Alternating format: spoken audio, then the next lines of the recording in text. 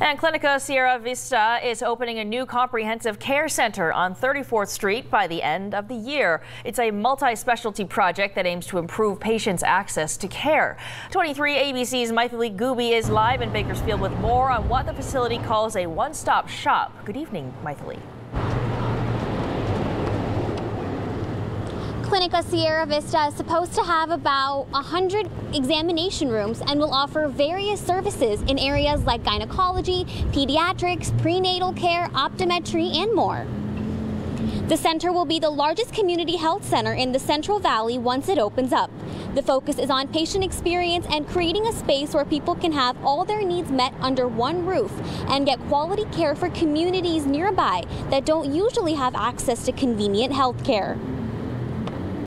It's really a culmination of what patients have been asking for years, what our staff providers have been asking for many years. It's really the health center of the future, focused around the patient, a holistic approach to care.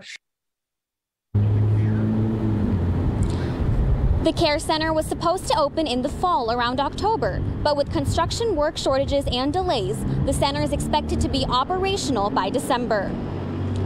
Coming up at 6, we have more on the comprehensive care facility and reaction from Bakersfield Mayor Karen Go, who recently visited the facility. Live in Bakersfield, Mythili Gooby, 23 ABC, connecting you.